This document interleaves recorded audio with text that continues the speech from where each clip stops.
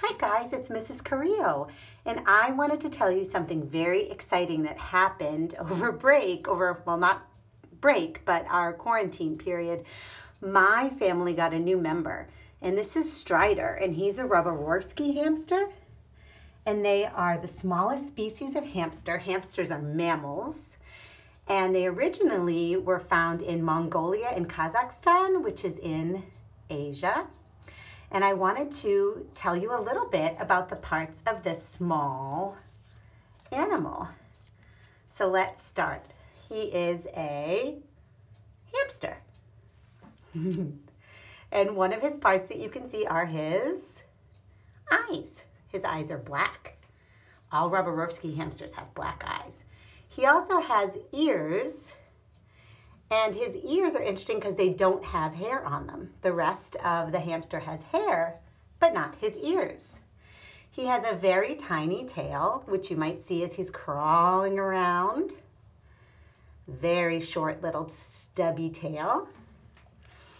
He has a belly, which is on his underside. The fur on his belly is a different color than the brown. The fur on his belly is white. You can kind of see that. He's running into his little hidey hut. He has clawed feet because hamsters like to burrow, just like he went into his little grass hut there. Hamsters like to burrow and dig and be under bedding, or generally they would live underground and look for food at night. He also has a little pink nose with a lot of whiskers. His whiskers are sensory whiskers, and they help him sense where he is, because hamsters are nocturnal, so they have to have some sense of where they're going when they're hunting at night. And he's very active at night. And then lastly, he has cheek pouches.